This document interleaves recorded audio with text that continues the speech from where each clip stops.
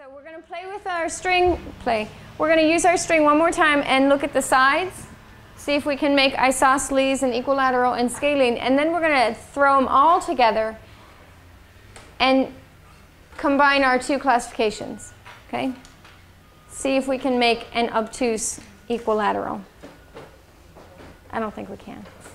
All right, so grab your brown string one more time. Untangle gently. We'll start off with the easy ones. Show me an equilateral. It's okay to use smaller pieces of your string like that.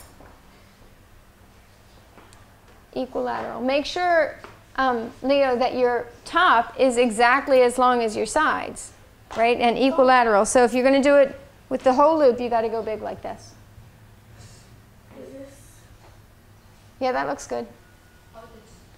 Looks good. Check with your neighbor. Tell your neighbor what you think. Do you think that hers looks equilateral? Or do you think she needs to go bigger on the bottom? Okay, remember that all the sides need to be the same. So if you're using your feet for the base, you got to be able to spread them out big or shorten your string. Let me see, Alika.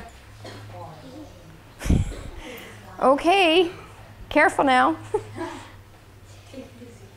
Okay, so equilateral, how many equal sides? 3. 3 equal sides, okay? Show me isosceles.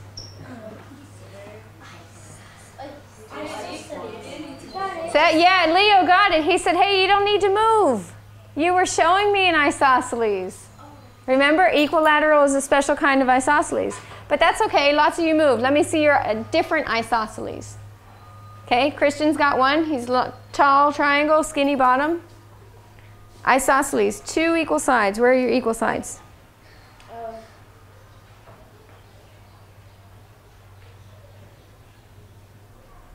Which 2? These 2?